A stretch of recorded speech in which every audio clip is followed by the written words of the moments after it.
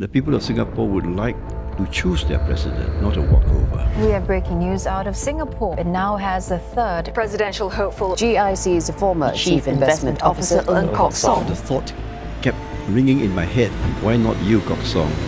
Why not you? Mr. Ng has over 40 years' experience in managing investments. Most of my personal friends advise me not to. When you are standing for president, you become everybody's business. 45-year-old fiancée, Sybil Lau. There will be an intrusion into our private life.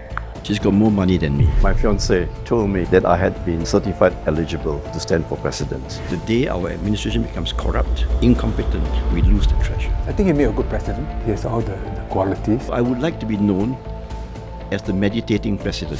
Mr. Kuan Yew was my best student. The best days for Singapore are ahead of us. Make a good government better. Why should young voters vote for you?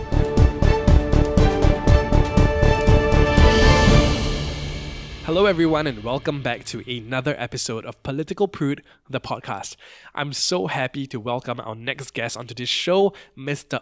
Kok Song, who announced his intention to run for presidency in July alongside his campaign slogan, United for Our Future. Mr. Ng was the former Chief Investment Officer of Singapore's Sovereign Wealth Fund, GIC, and is currently the Executive Chairman for Avanda Investment Management. Now, I think Mr. Ng is someone who was relatively unknown to the public up till recently, so I'm actually really excited to sit down with him, have that conversation, and get to know him better and how he thinks as well.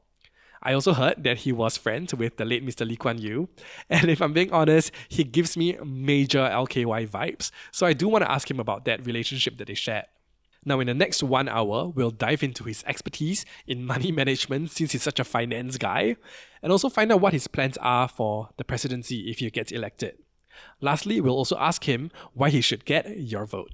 As always, before we jump into today's episode, we will really appreciate it if you can hit that subscribe button and also give this video a thumbs up. Now, a lot of hard work has been put into bringing you these past few episodes, and a little love will go a long way. Now, without further ado, let's jump into the conversation.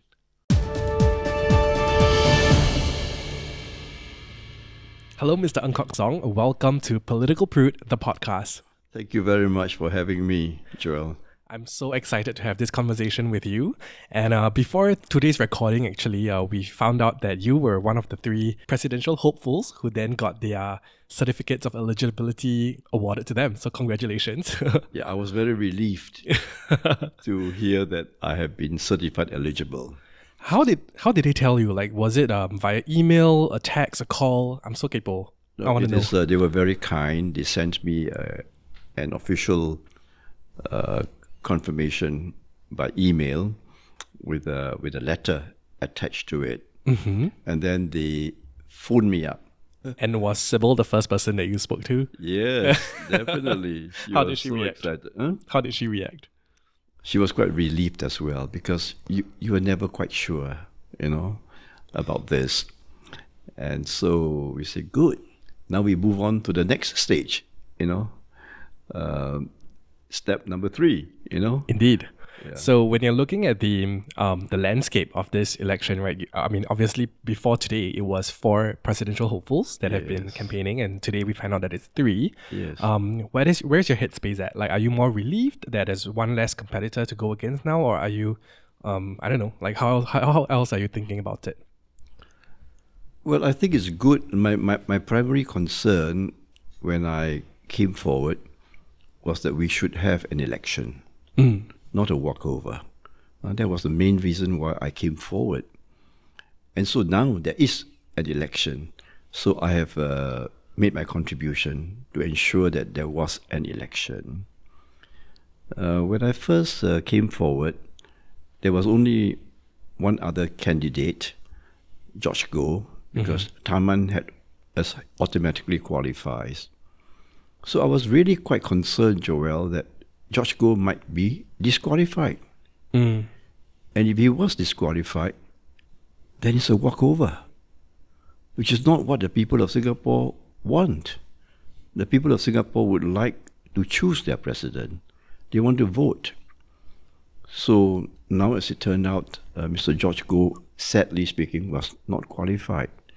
So I didn't know that Mr. Tan Kin Lian was going to come in. Well, as I well. don't think anybody knew actually. It came as a surprise for That's everyone. right. Yeah. But I think the most important thing is that we now have an election. And you might say I contributed to make sure that we have an election. Indeed. Yeah. So I'm very happy. In other words, whoever wins, the people of Singapore has won. That's very true. That's very it? true. Yeah. Yes. And I think on behalf of a lot of young people, we want to thank you guys for giving us a public holiday as well. Woo! Yes. The more public holidays we have, the better. Very true. All right, I want to revisit when you first decided to say, okay, I want to run for presidency, you know. So back then, it was about a month after Mr. George Goh announced his intention. It was some time between the two of you. Yes. Why did it take you about 4 weeks to make that decision? You know, it's a very difficult decision to make. All right, so I want to have more time to deliberate on it. That's why it took me, a month. So I think there was a sequence of events that contributed to my decision. The first event was that I had participated in a series of interviews about Singapore's reserves. Because of my long experience in helping to build up the reserves and invest the reserves. And I felt after the interviews that we have not sufficiently explained to the people of Singapore what is the meaning of the reserves and how does the president safeguard the reserves. Thankfully, now the Prime Minister has explained. All right. So I felt that I was one of the few people in Singapore, because of my long experience of work in the GIC, who understood and can explain to the people of Singapore. So that was the first thing on my mind. Then the second thing was I also participated in another documentary to commemorate the 100th birthday of Mr. Kuan Yew. And when I finished recording for the documentary, I just felt a great sense of gratitude for what Mr. Lee had done for Singapore and what he did for me. Yeah. My personal life. Because how could I, as a poor kampong boy, become the Chief Investment Officer of GIC? So I was just wondering, what can I do to honor Mr. Lee and to thank the people of Singapore for this opportunity to stand for the presidency. So those were the two events. And then the third event was when Mr. Tharman announced that he was going to stand for presidency. And he felt that it would be better for him to be elected, because he can then say, I was chosen by the people, I have a mandate from the people. So when Mr. Tharman said that, the thought kept ringing in my head, why not you, Kok Song? Why not you? So those were the three events that led to my decision. And then I consulted my close personal friends. I also consulted some of my contemporaries in the public sector and some business friends. And most of my personal friends advised me not to, because they felt it will involve a great deal of sacrifice. At my age, they say, you've done enough, But some of my other friends, public sector friends and also my business friends, they say, Kok Song, if you feel strongly that you're doing something important and good for the people of Singapore, go forward and offer yourselves. Then the final person that I consulted was Sybil, because I realized that once I offer myself for election, our private lives will be examined. There will be an intrusion into our private life. And since Sybil is my fiancée, I didn't want to go into this without her support. Well, Sybil didn't take long. She thought about it for a while. And she says, Kok Song, if you really want to do this and you want to serve the people of Singapore, I'm prepared to make this sacrifice and I will support you totally. Nice.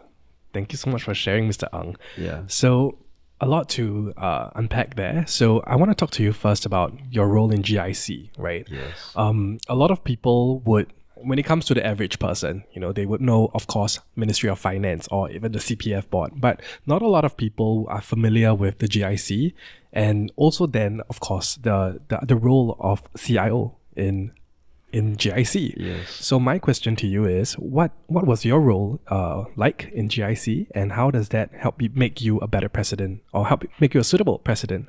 So first of all, keep in mind that the GIC is the manager, the investor of our reserves. All right. There are three reserve management entities: GIC, Temasek, and MAS. The GIC is the biggest. Okay. The biggest one.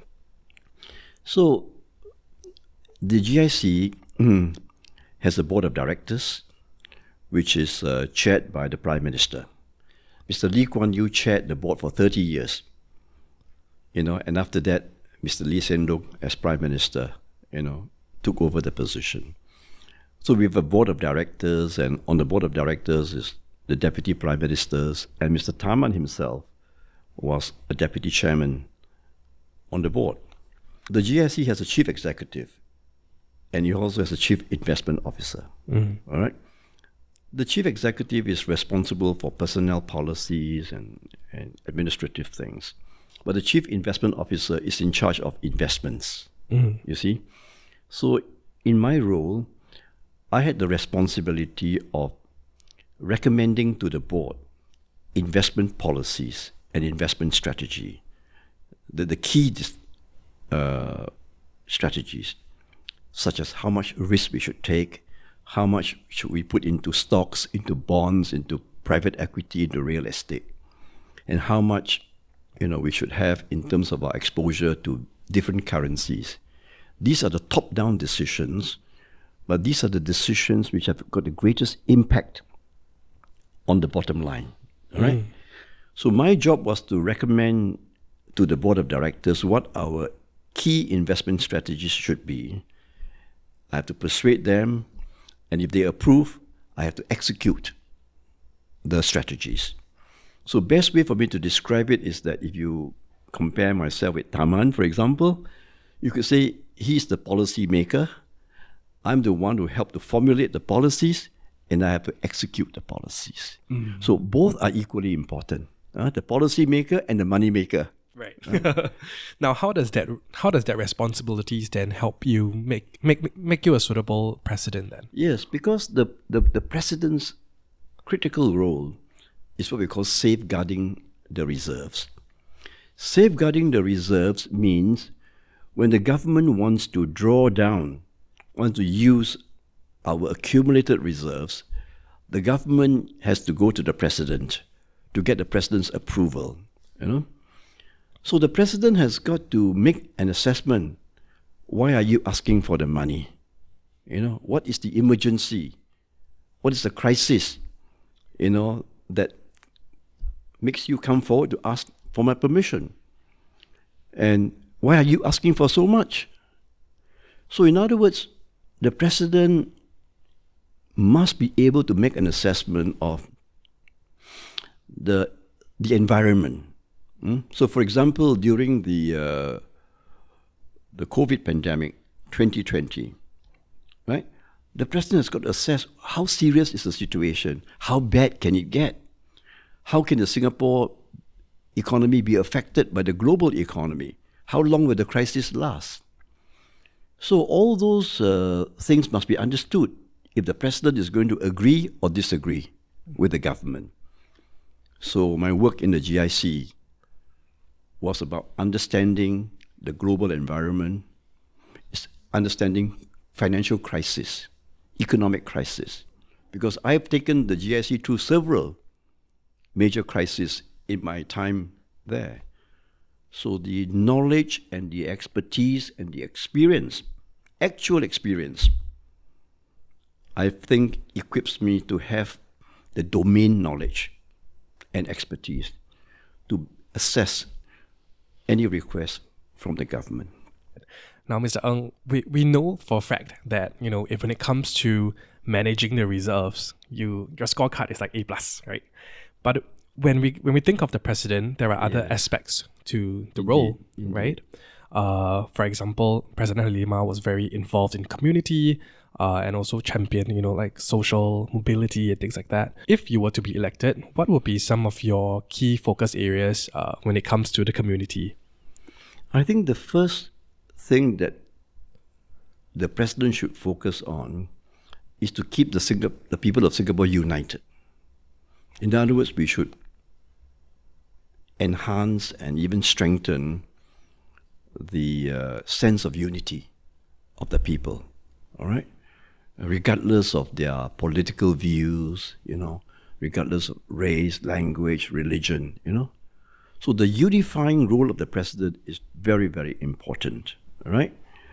Now, then in addition to that, there are certain things that the president, can support, right? The president do not have the power to make policies. It's the government's job to do it. But the president can influence, and the president can be a voice for certain things that he or she thinks is important for Singapore.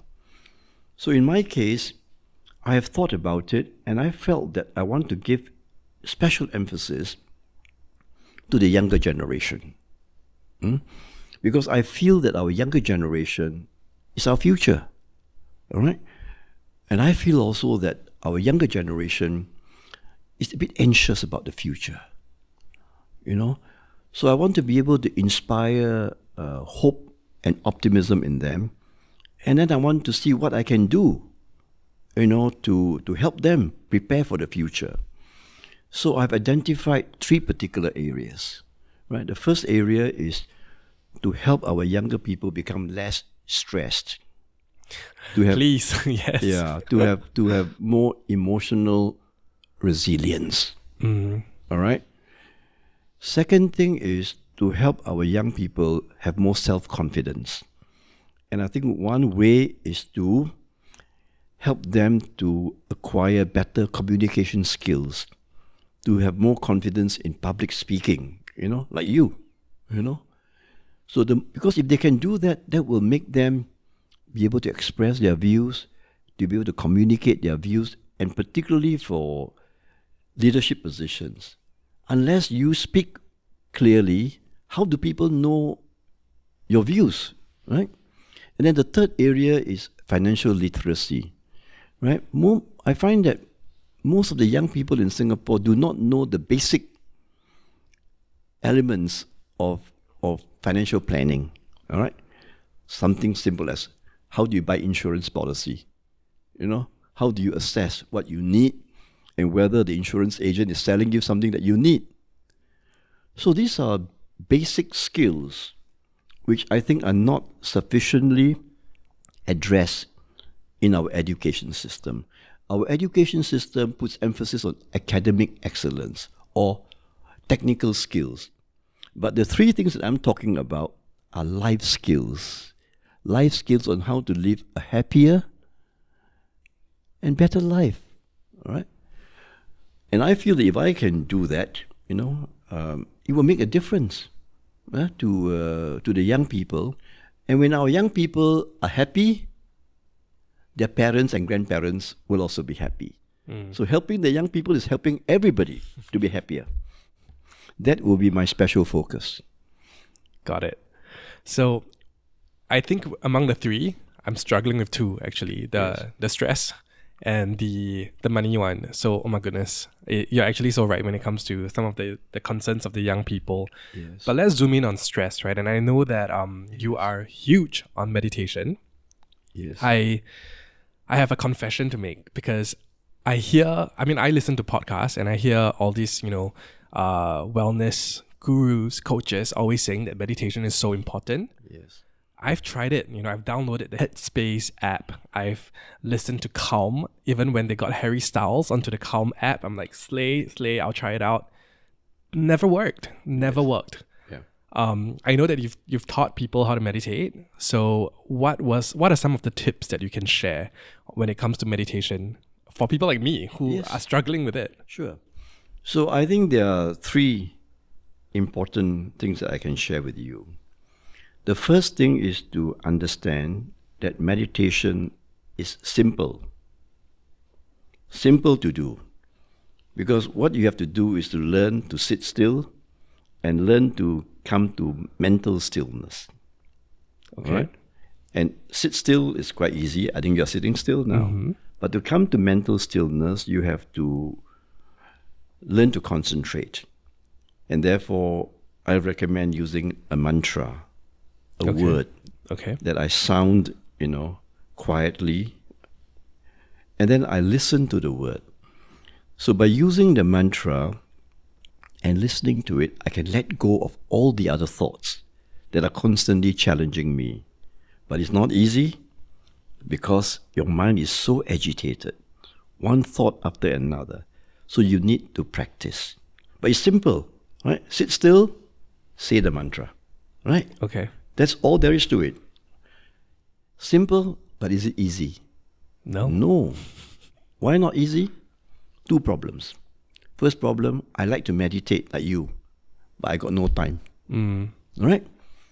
So, no time, you have to find the time. All right? Maybe don't be too ambitious. Start with 10 minutes once a day. That is possible. All right? Now, I meditate now after 35 years. 25 minutes in the morning, 25 minutes in the evening. But when you first start, be realistic. Right? 10 minutes once a day. All right? Now, why should you devote the time? Because it will make you a better person. Meditation, in my opinion, is the kindest thing that you can do for yourself. Because when you become less stressed, you become a more peaceful person, you benefit, everybody else benefit. All your colleagues here will benefit. So in other words, it is simple, but not easy. So what does that mean? That means it's a discipline.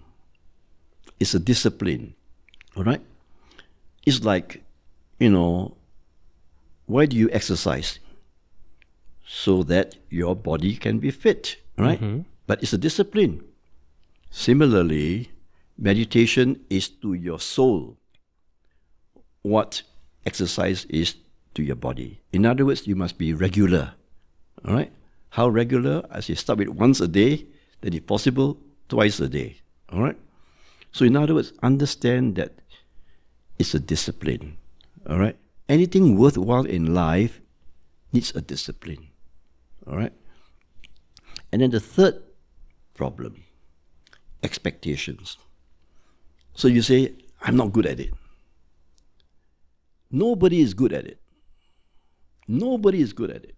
After 35 years of practice, sometimes when I sit down to meditate for 25 minutes, like during the last few weeks because of election, 25 minutes, 15 minutes distraction, thinking about podcasts, thinking about this, that. So it's not easy, but important thing is never give up.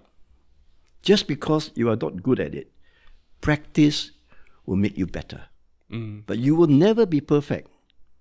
The human mind is very difficult to come to complete silence. So be careful not to be concerned about success. Don't measure it by success. How do you measure it? You measure it by asking yourselves after 1 year, 2 years, am I a more peaceful person? Okay. Am I improving? Improvement is important, but don't expect perfection. So those are the three. So if you like, after the elections, we can have a meditation group. Sure. I'm down. Then Call me I will up. come and help you. Okay. And then other people. So I would like to be known as the meditating president. Ooh.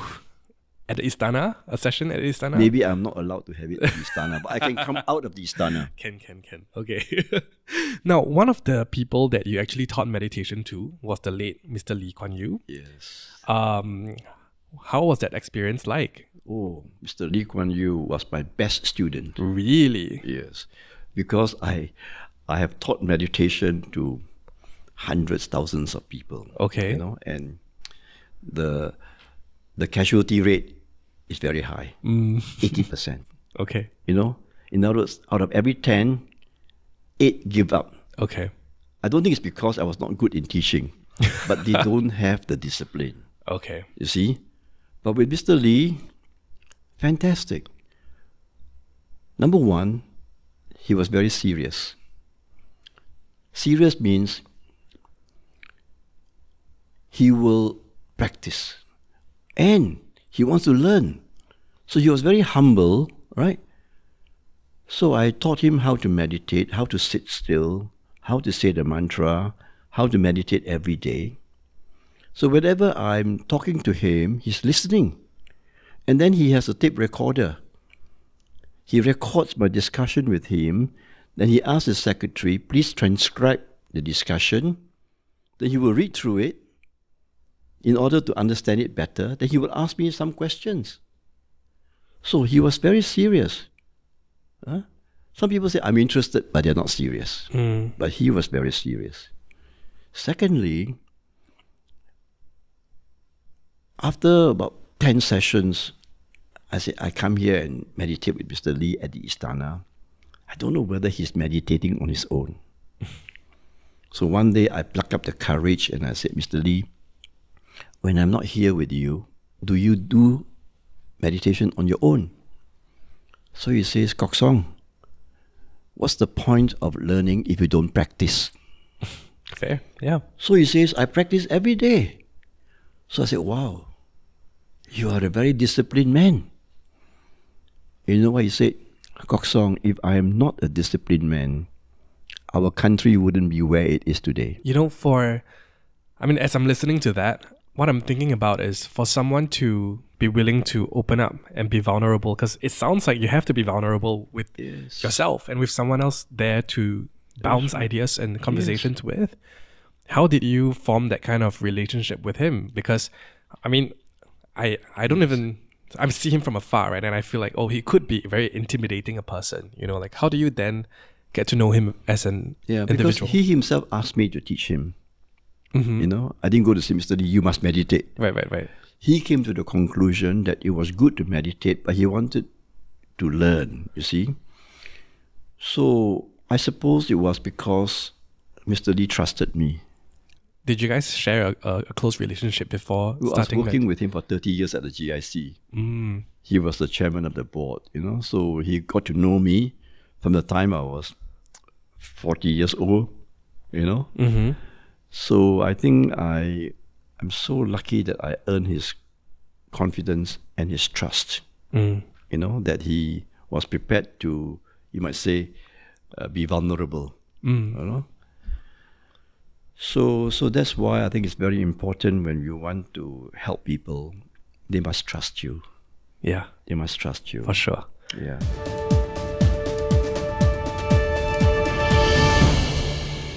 Hey guys, I hope you're enjoying this episode so far, and we'll return to the conversation in just a bit. Now, we really appreciate it if you can hit that subscribe button if you haven't already, and while you're at it, give us a thumbs up if you're liking what you're watching. And now, back to the conversation.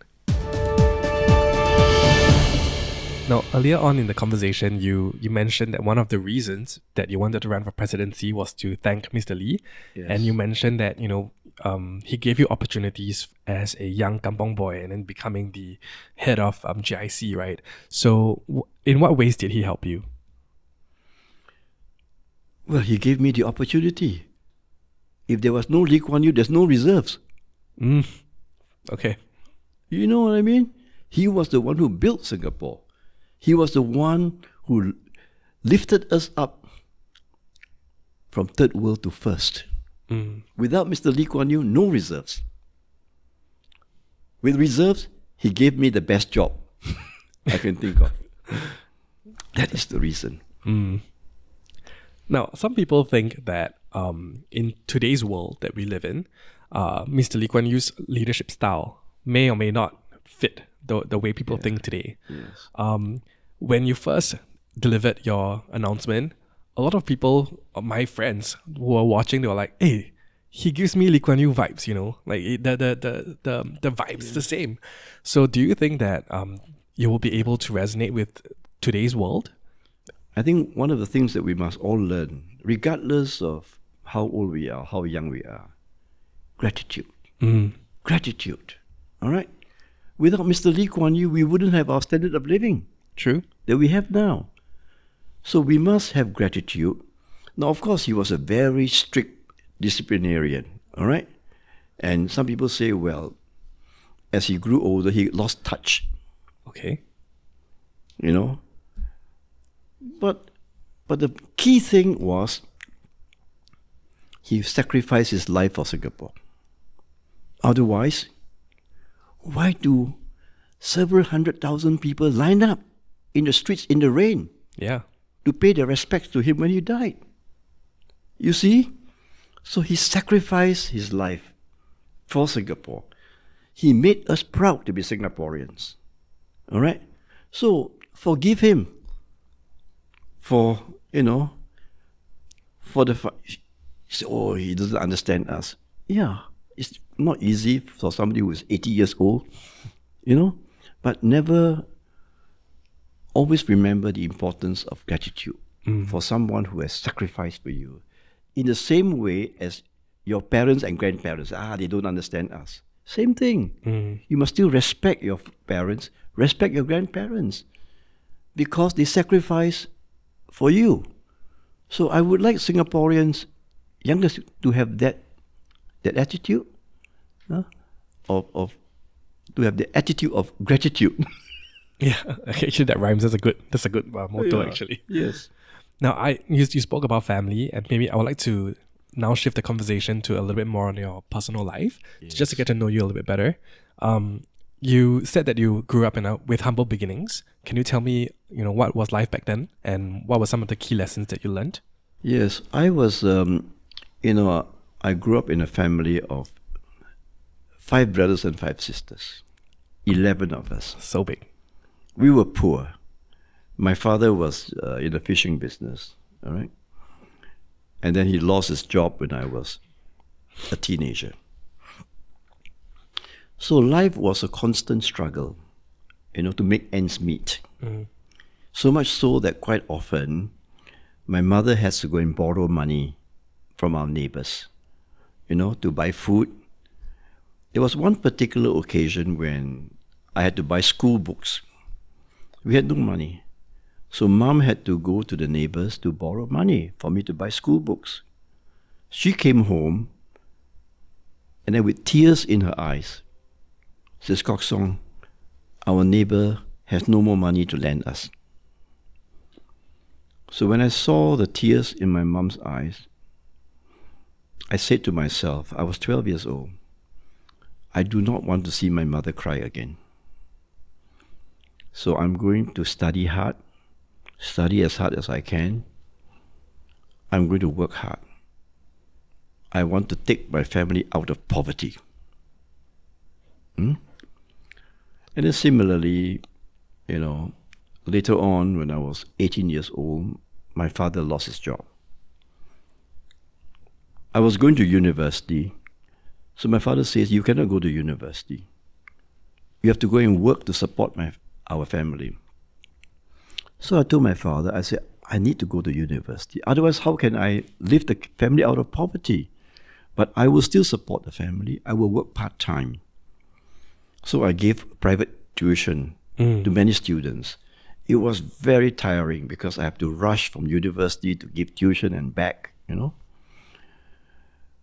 But I took responsibility at a very young age for my family.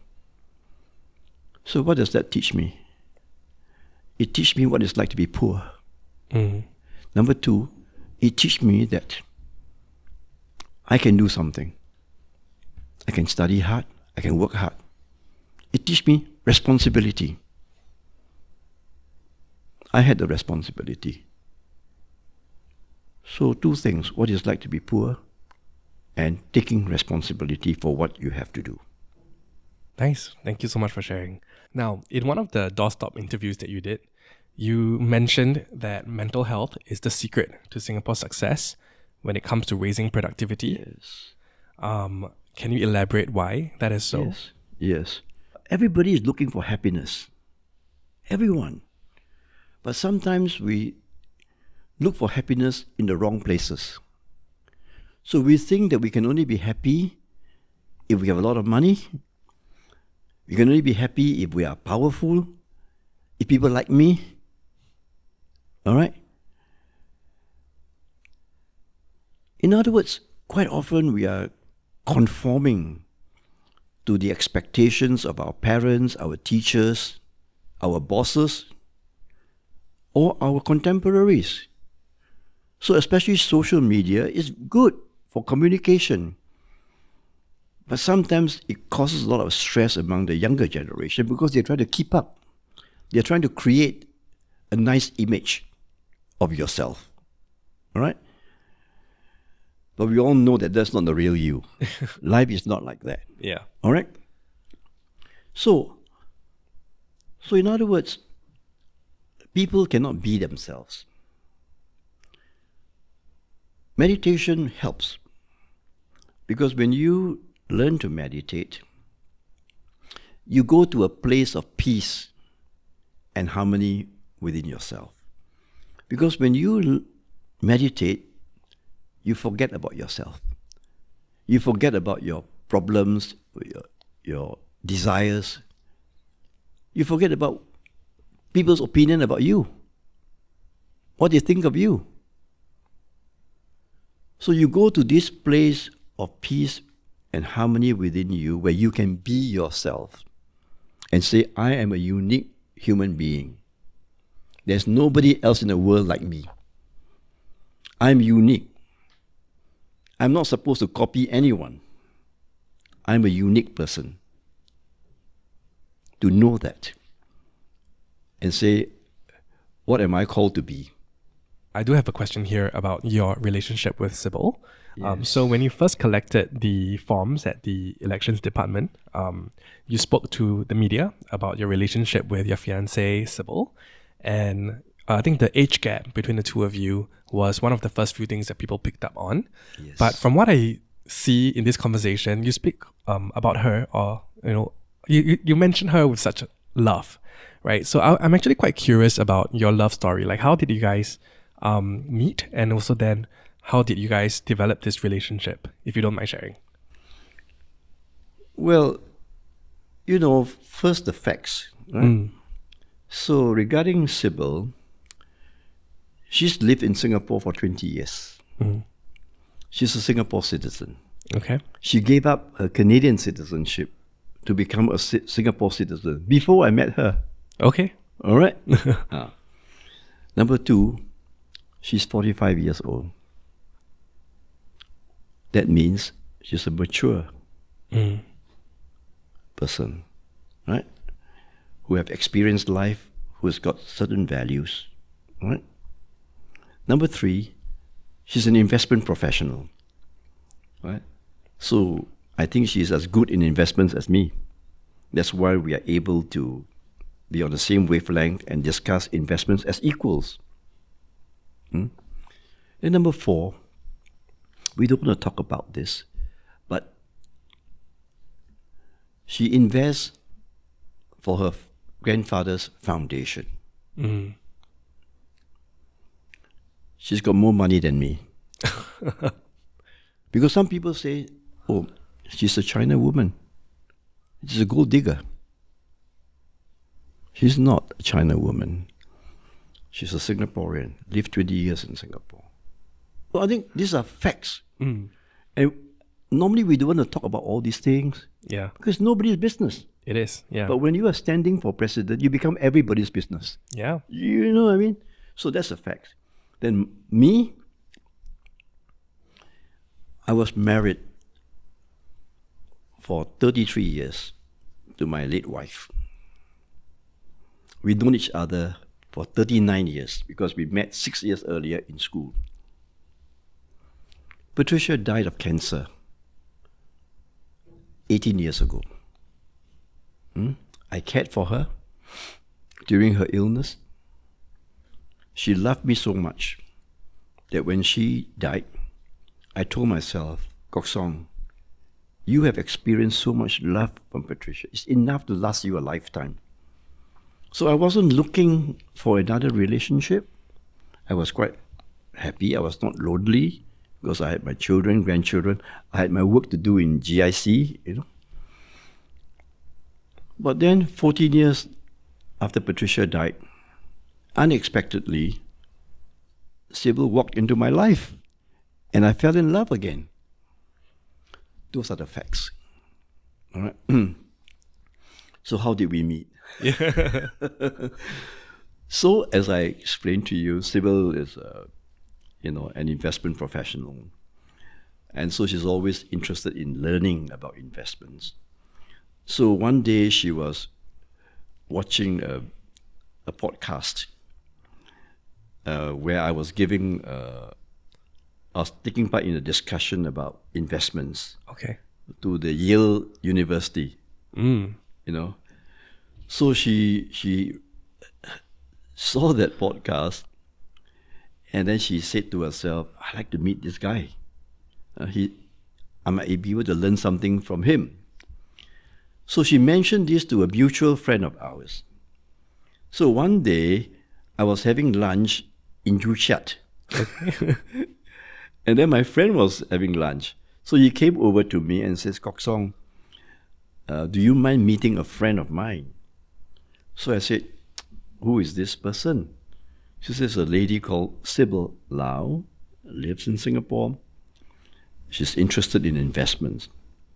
So at that time, I had just started my investment company after I retired from GIC. So I said, "What does she do?" She said, "Oh, she's an investment professional. She manages her grandfather's family foundation." So straight away I said, maybe it's a potential client. Fair thought. Yes. So I said, "Hey, Chong, please bring her to see me." So I thought I'll make a business pitch. So anyway, Chong brought her to my office. I met her. I forgot about my business pitch because I was distracted. Right. That was how I met Sybil. And then we wanted to get married about 2.5 years ago. Then her mother died. Her mother died. Sorry to hear And that. it's quite customary, Yeah. for us to have a period of respect. Yeah. So we decided we will postpone our wedding for 3 years. Right. And so that is why I'm standing for president, but Sybil is my fiancée. But after the election, whether I win or not, we're going to get married. How fun. I can't wait to see the photos and everything. Hopefully, you'll be able to share some of the photos with the public as well. Because we're rooting for you guys. Yeah. So I hope people of Singapore will understand. Yeah. And I myself feel that Sybil has got many wonderful qualities. So when people ask me what attracted you to Sybil, one of my best friends, he says is BBC, beauty, brains, character. Right. Okay. You see? Now, you have to ask Sybil yourself what she saw in me. I will definitely ask her. I want to know. Now I want to know. I want to get full. Yes. Yeah. But thank you so much for sharing about, your relationship. I think it's a beautiful one. Mr. Ng, I want to talk to you about George Yew, not George Goh, because that's a name that, a lot of people did associate with a possible president nomination or candidacy in the past. But this time around, he came forward to actually speak about you. Can you tell me more about how he became your character reference? When I decided to stand for the president, I wanted to inform my friend, George Yew. So I went to his home to pay him a personal visit. so that I can inform him not only of my decision, but the reasons why I was standing for president. And the reason was that I did not want to see a walkover. I said I would like to honor the office of the presidency to make sure that we have an election, because it's about the elected presidency. So how can you say you have elected presidency when you don't have an election?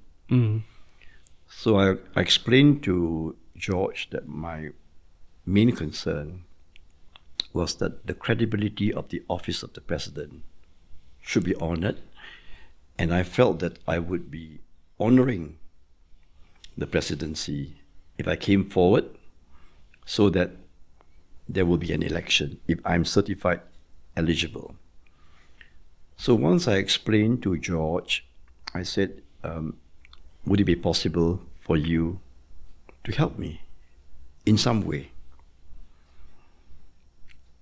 So George thought about it for a while. And then he says, since he has known me for a long time, my work and me in a personal capacity, so the best way I can help you is to be your character reference. He says, I also know Tharman. I worked together with Tharman. We were fellow cabinet ministers. So he says, if Tharman asks me why I agree to be your character reference, I will say to Tharman, if you, Tharman, want me to be your character reference, I will do the same for you. So I think those are quite significant words, because it shows that George cared for what is the best interest of Singapore. I think he wanted to do what he can to ensure that we have a credible presidency. And so it was a beautiful balance that he struck. So, you know, the name George Yew, he's still, I think to this day, still very beloved by a lot of Singaporeans. Do you think that having him as a character reference gives you a boost in your campaign? So it's very gratifying for me to know that George understands my reasons for standing. And I hope that as my character reference, it will help me, help the people of Singapore to know me better. Got it. That's what a character reference means.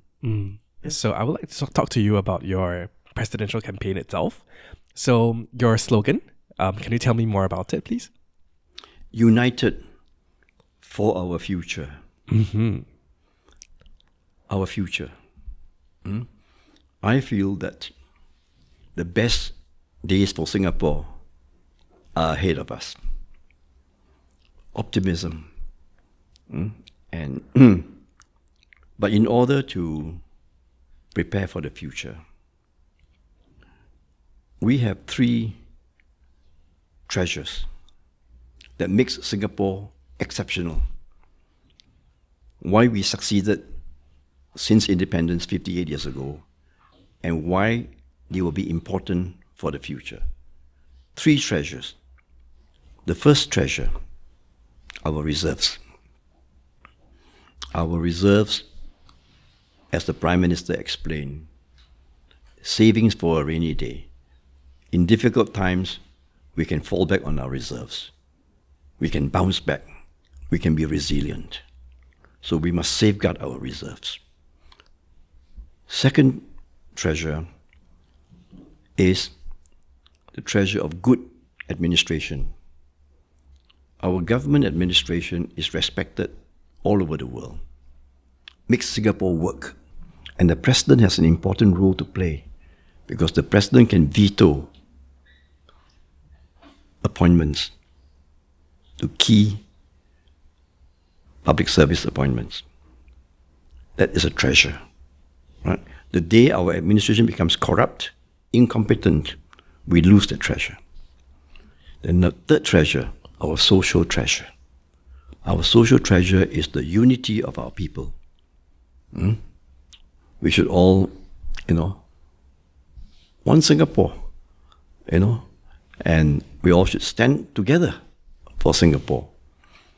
So that is something that the President has to help enhance, because the President is the symbol of unity for all the people of Singapore, regardless of their race, language, religion, or political affiliation.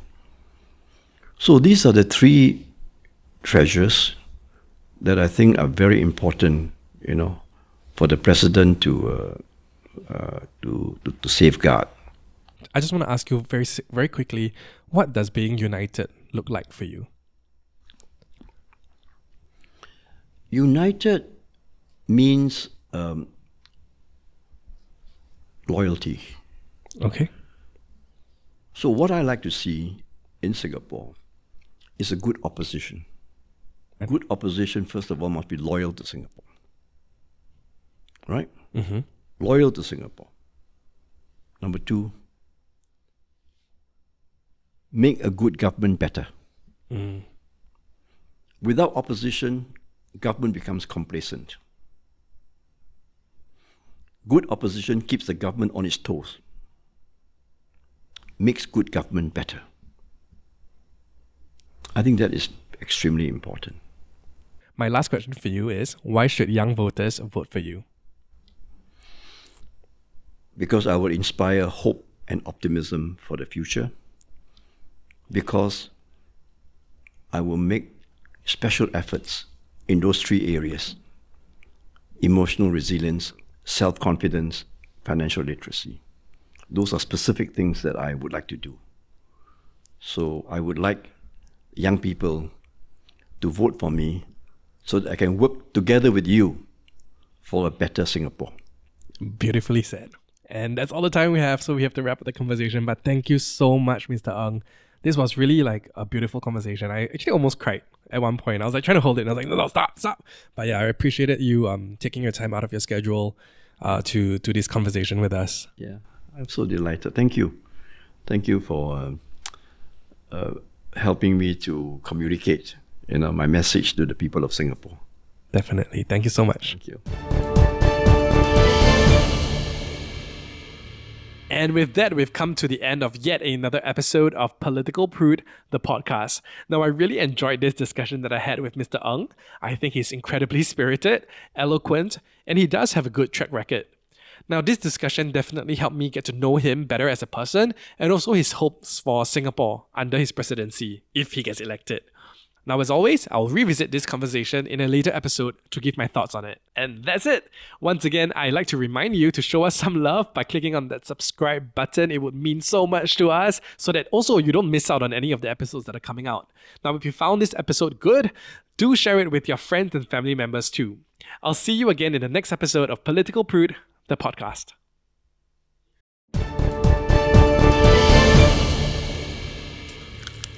This was the Zodapop podcast.